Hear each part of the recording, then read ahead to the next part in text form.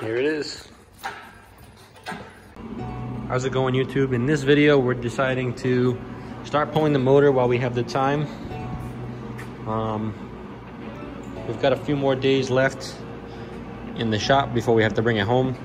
So I think now is the time to start throwing this in and at least mounting it in there, because yeah, I don't know when else I'm gonna have the time. So even though I'm missing a few parts, I'm missing like a radiator, a drive shaft, I need a input shaft for the transmission, I need a rear end. But as long as we get the engine in there mounted, we can do the rest of that stuff at home. So that's the plans for this video.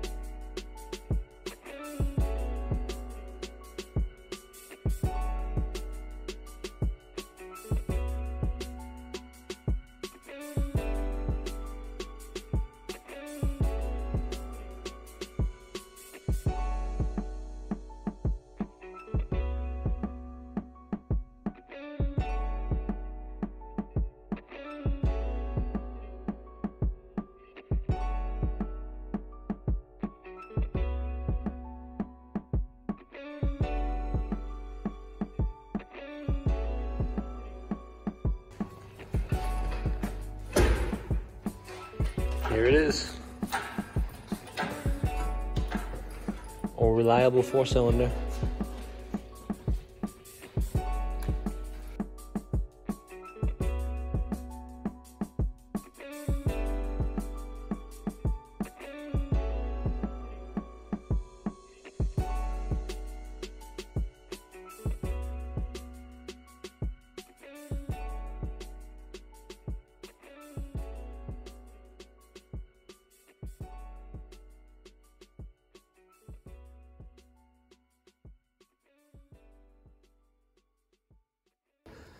We're gonna give this a nice pressure wash.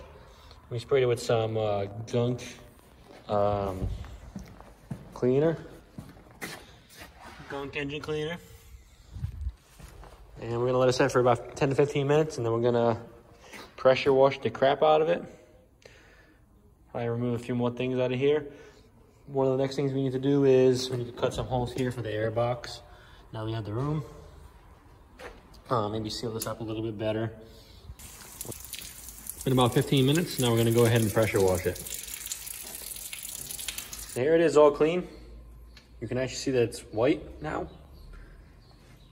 Yeah, I'm amazed at how not disgusting it is. And if you take a look, the car is literally on 2 wheels, it looks like. That's no jack stands or anything, no jack. That's just how it's sitting right now, because there's no weight in the front.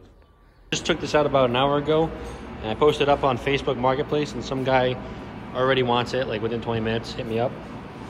So I told him 50 bucks. I mean, it's not worth my time to really pot it out because we've got a deadline, but he's gonna come get it right now. It's gonna go in a 4-cylinder circle track car at our local Seekonk Speedway. As you might have seen, the radiator core support was all smashed in. Looks like somebody Dukes of Hazzarded it. So if you notice in this shot, we have it cut off already. And after I clean up the engine bay and paint it, I'm going to fix that and weld it back on, and it'll be mint. Then we'll finish slapping the engine in.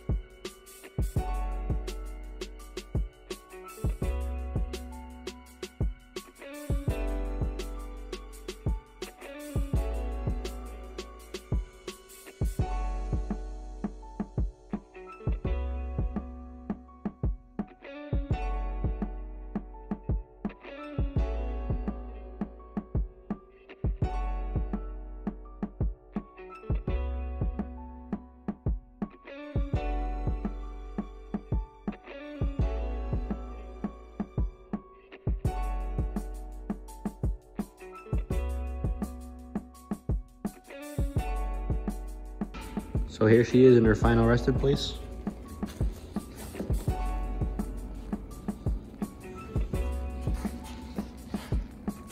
All ready to go. Now we're gonna finish up with that, and we'll throw the bumper on. Probably.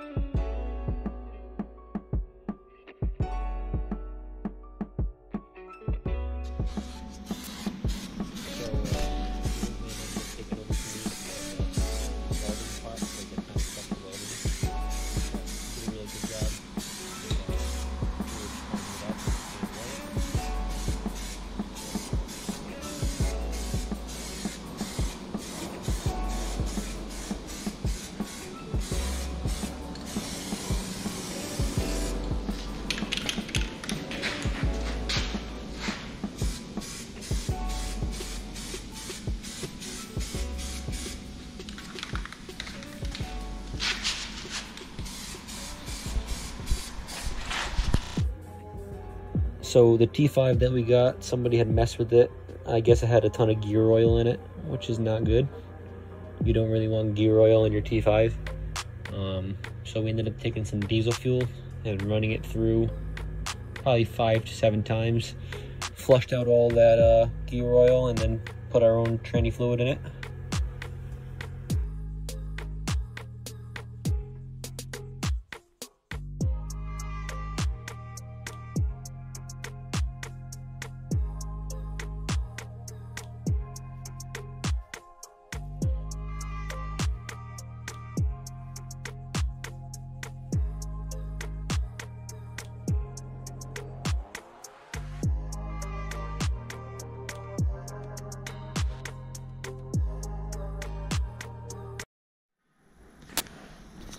All right, so the moment I've been waiting for a little bit. The T5 is gonna go in now. They finally got clutch, flywheel, and pressure plate all from Clutch America on eBay. Thank you to them. I got the ARP bolts and I got the B&M ripper shifter. Bought this used on Facebook Marketplace for a decent price. It's 60 bucks. Then I got this clutch pedal assembly from some guy selling, this is a Fox body one, some guy was selling it, and I got an SN95 one from earlier today. We're gonna have to figure out which one's gonna work.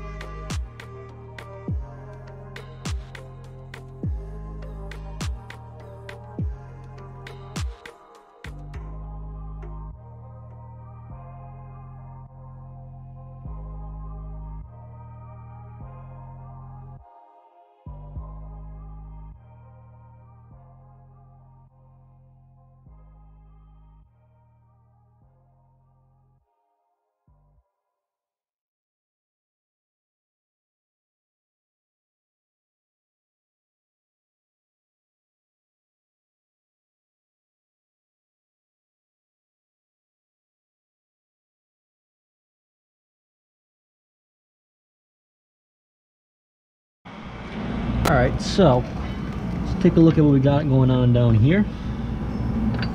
So I just got this new headband, so now I can actually show you what's going on when I do stuff like this. But the old Mustangs, the 81 or the 79 to I think 83, they had a different cross member and it has a bigger bushing. So our options here, we have to make some adjustments. So the way the transmission sits is back here a little bit. That bushing sits out back here and it goes flush. My old bushing is this size and needs to go into these.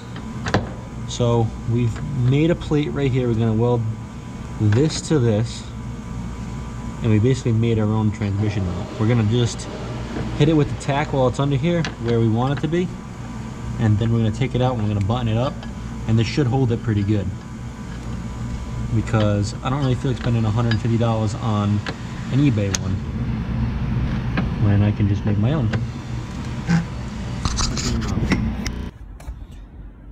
This is the top side, so you won't really see these welds, but they look pretty decent.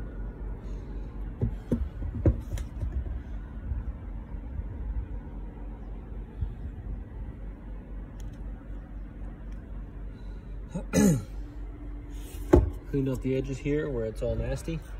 I'm gonna hit it with some rust traps so I can just paint over the rust on the ends here. Then I'm gonna leave that out in the sun to dry and cure.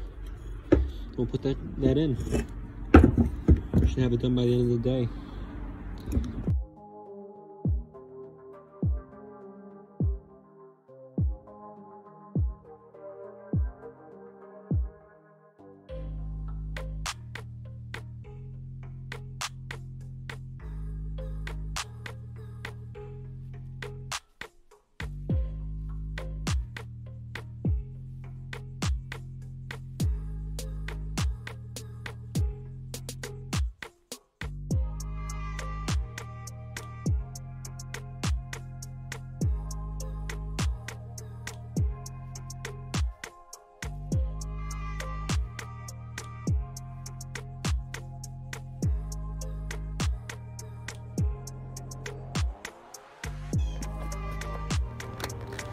So after having the transmission in for a little while, we custom fabbed the center console to fit, and it wasn't allowing the B&M shifter to go into second gear, which is kind of a problem if you want to actually drive the car. So what we ended up doing was the B&M shifter was all one piece. You couldn't take the handle off the shifter itself, which it's a really nice quality shifter. It's too bad.